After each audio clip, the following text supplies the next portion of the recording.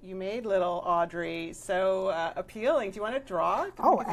Actually, when she was 9 years old, and Audrey, she had her little hair in pigtails and bangs, and I remember when I was a kid, that's how my mom would dress me. So I immediately took to it, and I really understood. I was like, I get this hairdo, I get this this little girl, I get her. And she reminds me so much of me. And so Audrey came kind of very, very easy for me. And she just looked this rough and tumble dry like a 9-year-old. And I love that about her. I really did. She's a sweet little girl, just to look. And and so as you mentioned in this book, The Youngest Marcher, it's a story of how she marched in the Children's March, and she actually ended up being put in jail. That's a piece of history that was most shocking to me that I had never known about. The city of Birmingham put 100 children in jail for marching for civil rights. Marching for civil rights, yes. I thought, how brave.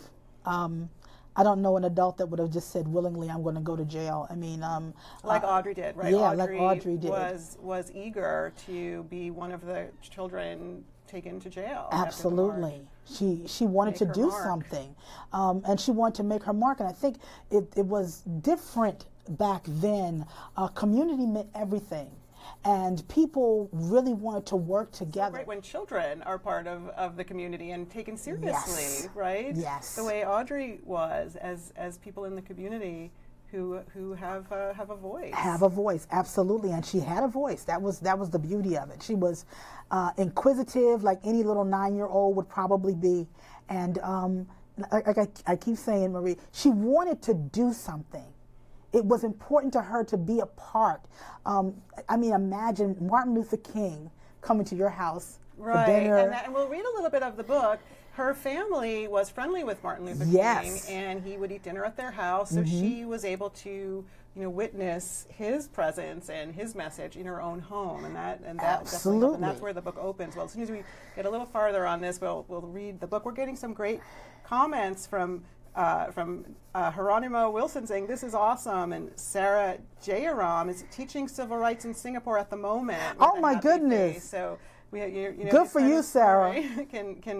And Bianca Colshorn is also saying you're doing a great job. Thank you. Happy hello from the other side of the ocean.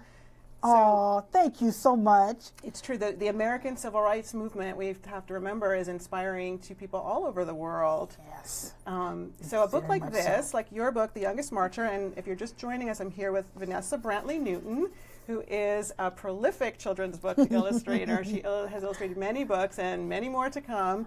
But this is her most recent, and it is called The Youngest Marcher, and it's about a 9-year-old girl in 1963 who marched in the Children's March and was sent to jail. Yes. So, and her name was Audrey Faye Hendricks, and Vanessa is drawing her right now.